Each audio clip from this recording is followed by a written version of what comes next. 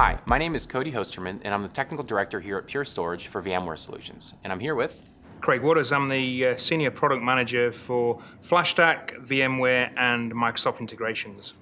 And what we're here to talk about today is vRealize Operations Manager. Yep. So, in your own words, Craig, what is vROps? Well, yeah, good question. So really what vROps does is it gives you this visibility into your VMware infrastructure. But the great thing about it is it's going to show you from a virtual machine all the way through into the flash array or the underlying storage that's connecting to the system. What I think is really great about it is that it gives you these visualizations, so you can actually see heat maps, you can see information of what the capacity or performance of a system is. So it gives you that graphical visibility, which would be really good for a NOC or something like that. But it also, I think the key benefit really is that you have this contextual view. So I can actually go into vROps and drill into the components that make up my infrastructure and show the relationships between those. So I could start from a virtual machine, I could drill all the way down to the underlying storage. So it gives me great visibility end to end. So if there's an issue or a problem that exists, I can kind of really quickly identify where the cause is for that particular issue or problem.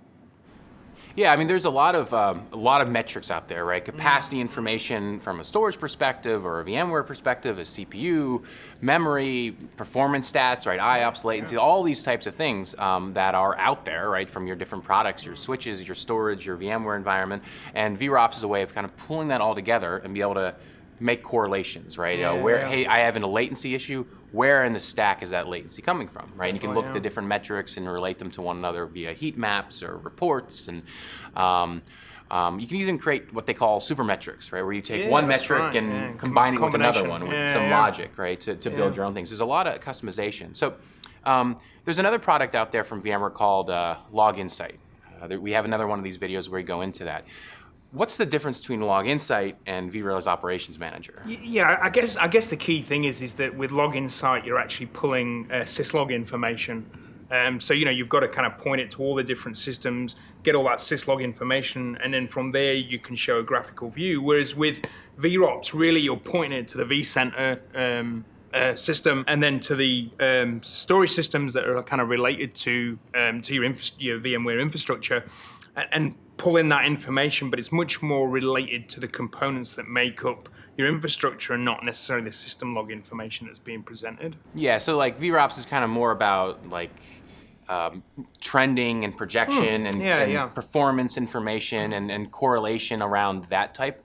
Log Insight's maybe more around auditing and kind of seeing what's happening, what are people doing, and vROps is more about what are my pieces of my infrastructure doing and how are they behaving, and what's the health of my environment. Yeah, I mean, trending is a good example. I mean, we do think, I think in there there's stuff like top 25 performing volumes. So, you can do that from a performance or a capacity perspective, for example. So, which volume's the most full, or which volume's got the most VMs on that tune up performance, and which VMs are actually chewing up the most performance, those sort of things, And with the flash array, right, we want to help you with these products, and so we create integration, right, for these different vRealize products and so forth. And what we've done with vROps is we've created what's called a management pack. Yeah.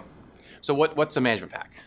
Well, really, it's I guess what we do with a management pack is we kind of create all the values and metrics and stuff, and identify like an object associated with those values, and then that management pack gets imported into vROps, and so we can have that contextual view that I was talking about before. I can look at a particular volume or VM or whatever it might be and understand the relationships to that back to our Pure Storage products that we're integrating with in that particular infrastructure that we're monitoring. Yeah, exactly. So I mean, it pulls in our performance stats, our capacity stats, and our objects, right? So like you said, if you want, I have a VM, what array is it on? What volume on that array is it using, or volumes, right? And the management pack automatically kind of correlates those two things together. So when we make that connection in the management pack, that connection is made for you. So if you want to run a report on, hey, I want to see the latency across my stack, you don't have to do the correlation. You just pull in the metrics that you want for the objects that are related to one another. So that makes it a lot easier. And there's default dashboards and heat maps, right? As I mentioned, like people, what volumes are reducing well, which ones are not, what's the latency across all my volumes, what are the top 10 volumes with highest IOPS or throughput or whatnot, right? Yeah, and we've got default dashboards for both, from a performance perspective, but also from a capacity perspective as well. So, and that'll show you like graphs and stuff as well. So it's like heat maps, graphs, and then lists showing, the top performing or the top capacity volume, those sort of things. Yeah, exactly. And those dashboards are generally the ones that we get the most requests for, and so they're default inside of the management pack. But of course, the nice thing about vROps is that you can build your own, right? You can take any metric we have, combine it with something from, UCS, for instance, right? There's a management pack for Cisco UCS, and there's a bunch of information that comes from that, metrics and so forth. And of course, VMware, you can correlate across your entire stack depending on what you use. And there's a ton of management packs out there. So if you have a switch, if you have an application, if you have an array like the flash array, go to the VMware Solutions Exchange, you'll probably find a management pack that does pretty much what you are looking to do. Great, yeah. Right. But there is a lot of customizable options around here, and one of them is, like we mentioned before, creating a report. Right? Hey, I want to see every Monday. I want to see my top 10 volumes from a data reduction standpoint, or my bottom 10. Right? I want to know why is this not reducing? What's going on? So let's take a look at a demonstration of actually creating a customized report using vRealize Operations Manager and also using our management pack. Let's do it. Yeah. So this is a view where you create a new template report inside of vROps.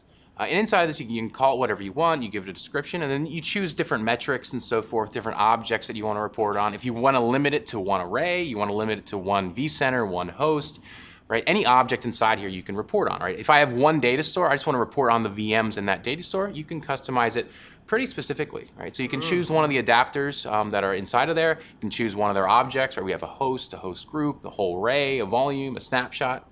And then you can pull the metrics from that, and so then create a report. And all the metrics that we pull in via the management pack, which just comes from our REST API, are available inside of here for you to use, right? So you see data reduction, you see IOPS, you see latency, and we'll choose data reduction, right? I want to create a report on the data reduction of my volume so I can see how well things are reducing. Is my environment efficient? Is it not, right?